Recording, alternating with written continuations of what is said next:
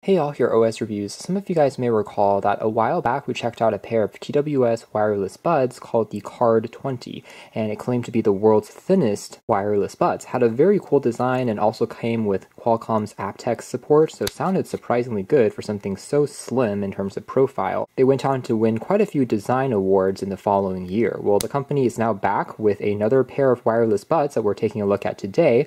These are called the X-Boat Pro. Despite the slightly strange naming that they're going for, this is another really unique pair of buds when it comes to the design. This time it has an open shape for the case, so the buds can be really easily popped in and popped out, and compared to the previous generation Card 20, they now have active noise cancellation, or ANC, although ANC with a semi-open shape is still a little bit strange. We'll have to talk about the performance later on, and it also comes with LDAC support. It has 13mm drivers, definitely looks very futuristic, and it has IPX4 water resistance and sweat resistance as well.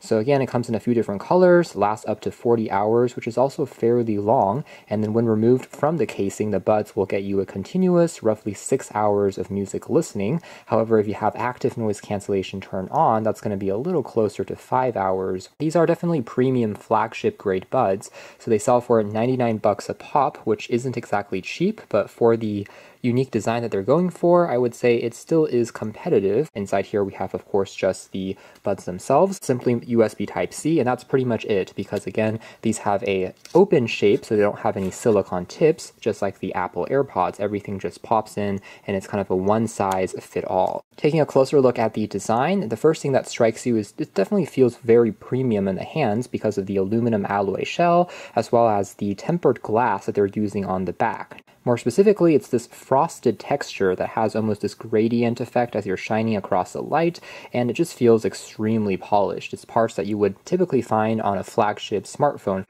Now, just like the Card 20, and you can kind of tell that it's from the same company, they've used the bottom placement for the USB Type-C charging port, and perhaps that's a conscious decision just to make the profile a little bit thinner, but in this case, the X-Boat Pros are still going to be a little chunkier than the Card 20s from before, which are in fact still a bit thinner, but again, these do have a different driver for the buds, and again, the buds themselves can be easily popped in and popped out just by untwisting them on the sides. You don't have to open up any door, and the magnets are pretty strong, so when they are attached, it's not going to fall loose or anything like that. There is a center LED light, as you can see there, which is pretty cool, tells you the charging status, and it kind of faintly glows while the charging is in progress, and there's individual LEDs as well on the top. And then the comparison here is more about the shape of the buds because they have that semi-open design, which is again similar to the Apple AirPods. So love them or hate them, these are going to be a little bit looser and slightly more comfortable. They're not tight, and they have a kind of an interesting fusion of a soft touch rubber texture along with kind of a chrome shiny material going on the top. And otherwise, again, very lightweight and compact. Here's a look at the mesh, and then we have touch controls on the top, which you can use to do pretty much everything on these, including changing the volume higher or lower, switching between the different ANC effects, playing and pausing the music. All of those things can be done. So by themselves, the buds aren't super assuming in terms of their design, don't really jump out too much, but overall still looks quite clean and very light. And then again, the battery case with the buds completely removed, we can see a little bit more of branding info and kind of the charging as well as the magnets that's holding everything into place. Now, one thing to note is that these folks haven't created a companion app. Perhaps it's one of the only missing pieces, but you don't necessarily need it here because, like I said, even the volume controls are already baked in. Changing between the ANC effects by long holding for a few seconds can all be triggered already on these. But if you're looking for more advanced functions like EQ controls, you have to really use a third-party solution. A little bit more on the comfort. Overall, I do think that it is a slight improvement compared to the previous Card 20s, which you can see here were even smaller, and because they wanted to squish down the profile so much, these, to be honest, were a little bit too loose at times, and if you were doing a lot of vigorous movement or exercise, they may not have been the best fit, but these at least are a little bit more conventional in terms of their shape, even though they're not quite as thin, but overall I think it works out a little better. Moving into sound quality, I am glad to say that it's not a case of style over substance, and just like the Card 20s, they sound surprisingly great for something that has such a novel design. In fact, the 13mm drivers, which by the way are definitely larger than the average pair of wireless buds, they usually come in around 6 or 7mm, so with a bigger size in there, it definitely packs a little bit more room for low-end frequencies like bass, and overall definitely has really good clarity. So especially if you're using the LDAC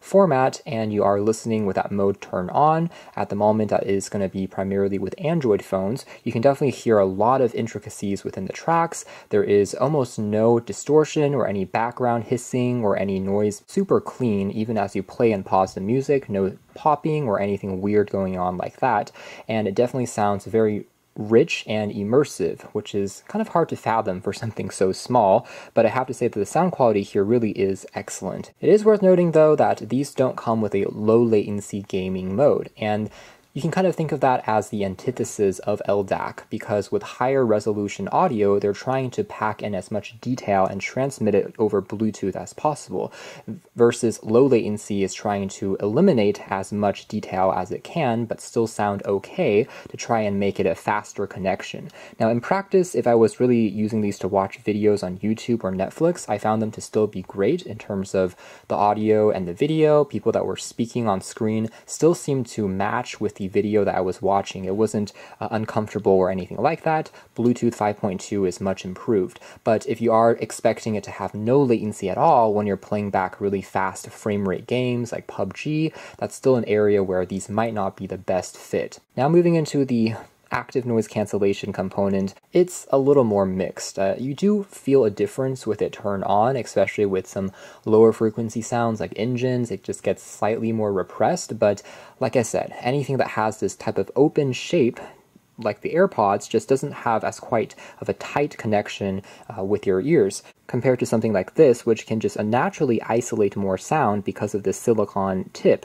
And so it's always going to be more challenging for something like this, which is open, to really have effective active noise cancellation. So it's a big challenge, and it makes a difference, but if you're getting these for A and C, these are not going to be the most effective. Of course, the opposite, which is kind of that transparency effect, is great. Even with just naturally wearing them like the regular AirPods, because they're not super tight, you can still hear a little bit of the world around you. So if you are someone that is kind of commonly walking across a busy street, you can have a bit more of that awareness of your surroundings just naturally with this type of design, although it does also tend to leak out sound a little bit more. But that's more or less it as far as our quick hands-on review of the X-Boat Pro. These undeniably have one of the coolest designs in terms of casing and one of the most premium constructions I've ever seen. You have to kind of hold it to really understand how hefty and well made it is. Out of this single chunk of metal and glass, it just looks amazing. And surprisingly, the sound in terms of the pure clarity also lives up. With LDAC support, everything is very clean, and they are indeed super slick and easy to use. Even the touch controls are easy to master, and you're able to do everything on them, which is much appreciated. With that being said, in some areas like active noise cancellation, that's still a little bit on the iffy side, and perhaps in the future they can also bring out a low latency mode that would make them even more complete. But overall, definitely a very cool pair of buds, and I love to see how this company always tries something a little bit different and brings out designs which are unique and not just conforming to the norm, which I think we should applaud. So you can check out more details if you're interested in the links down below, but for now that's been our video. Thanks for watching here at OS Reviews. That's been their new X-Boat Pro